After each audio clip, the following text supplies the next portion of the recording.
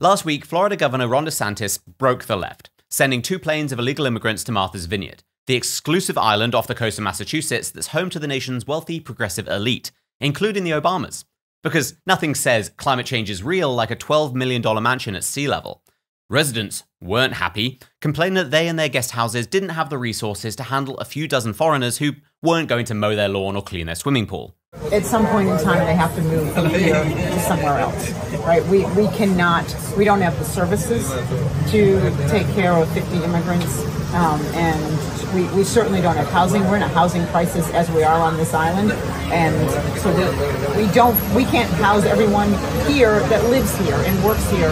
We don't have housing for 50 more people. And within 48 hours, the migrants were shipped off to Cape Cod, with the Martha's Vineyard community celebrating their stunning sense of collective charity.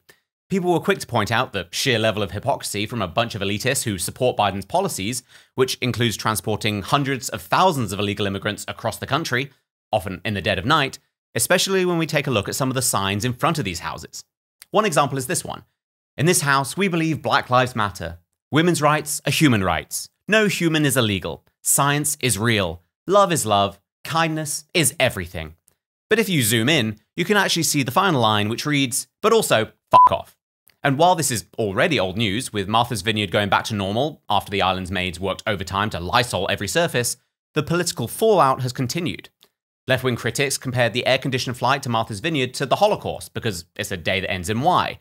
George Takei said that there's another evil leader who is known for shipping innocent people off without their consent for processing elsewhere. He was, of course, talking about FDR. And like clockwork, the latest update this week is that Democrat Texas Sheriff Javier Salazar announced he is criminally investigating the incident. He also said he is working with private attorneys who are representing the victims. The victims being obviously the residents of Martha's Vineyard who were forced to see the consequences of what they voted for. The sheriff also admitted that he's not able to point to any actual laws that were broken, but in Biden's America, we can't allow illegal immigrants to enter the country and then be forced to reside in one of the country's richest zip codes. After all, it's far more humane to leave them to die in semi-trucks, which happened in Sheriff Salazar's county this June, or be flown to red cities and states just in time for the 2024 election. Because in this house, we believe no voter age human is illegal, as long as they stay off my lawn.